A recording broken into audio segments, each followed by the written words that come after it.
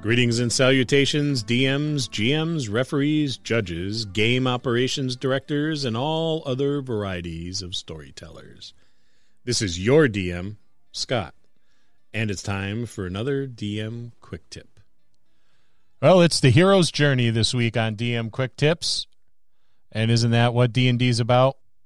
The heroes and their journey. So let's talk about it. We've all seen it before in our favorite movies, from Rocky and the Lord of the Rings to Star Wars. The hero's journey appears everywhere a story is being told. The hero's journey format was popularized by Joseph Campbell, who was influenced by Carl Jung's analytical psychology. Campbell used the monomyth to deconstruct and compare religions. We're not going to go into any of that. That's dry stuff.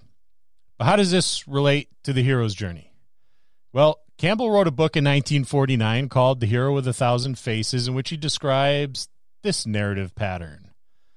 A hero ventures forth from the world of common day into a region of supernatural wonder. Fabulous forces are then encountered and a decisive victory is won. The hero comes back from this mysterious adventure with the power to bestow boons on his fellow man. Sound familiar? It should. It's all over movies, all over books, all over anything, even the D&D table, anywhere a story's being told. Now, this has been the topic of many criticisms, but for the case of storytelling, particularly in our craft, being a dungeon master, this works just fine, and I employ it every time I design a campaign. Part of being effective at this is knowing what the hero's journey is and what the steps involved are. Hopefully, by the time you're done with this quick tip and its companion quick tips, you'll have a greater understanding for the hero's journey and how it applies to your craft as a dungeon master. The hero's journey is a model for plot points and for the development of the character. In our case, characters. As the hero travels the world or the galaxy, they'll undergo a transformation. This transformation will be internal and or external. The hero's journey has 12 points. Milestones along the way, trail markers, if you will. So the first is the ordinary world. This is the world that the hero is presently living in. It's their norm. It's most often mundane. Sure, there are larger, more epic things going on in the background, but for the hero, their world is pretty, well, average. They are from humble beginnings, be it a moisture farmer on Tatooine or a hobbit living the simple life in the Shire. They are regular folks doing regular things, but not for long. In this step of the hero's journey, you are setting the stage for what is about to happen. The journey is yet to start. We begin here in the ordinary world because we need to first understand what the status quo is, what their normal, ordinary, and mundane life is like. What is the character's reality? This also affords us the opportunity to identify with a character. They are a regular person, just like you or me, doing regular things.